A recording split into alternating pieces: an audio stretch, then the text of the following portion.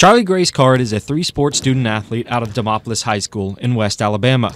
She plays both volleyball and soccer, and she runs cross country.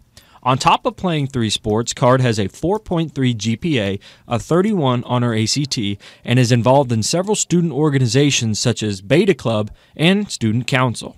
I barely have any free time, but I like it that way. Like, I personally try to find ways to not always have something to do, because I don't know what I would do if I didn't have something to do all the time. Despite a very busy schedule, Charlie stays on top of her studies. Charlie Grace is worried about understanding, and she's always wanting to know the why behind things.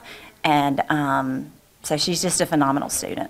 She's a phenomenal kid, period. Tearing both of her ACLs in back-to-back school years, which put her junior and senior volleyball seasons in jeopardy, didn't stop Charlie from being a great teammate. She refused to not be there. She went to all of her appointments, and after the appointments, she would come straight back to the summer workouts. Even though she couldn't do anything, she was still going to support her teammates. When you ask people at Demopolis to describe Charlie, humility is a word that comes up again and again.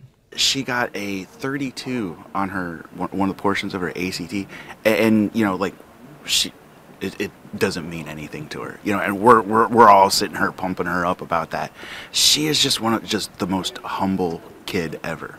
Charlie plans to attend Berry College in Rome, Georgia, where she intends to pursue a degree in environmental science. I can go hiking, and I can go kayaking and camping, and I can just be in nature when I'm learning about nature. So, and they're very hands-on. So I feel like it's going to be very beneficial when I go there, because I can get well immersed in the things I'm going to be learning.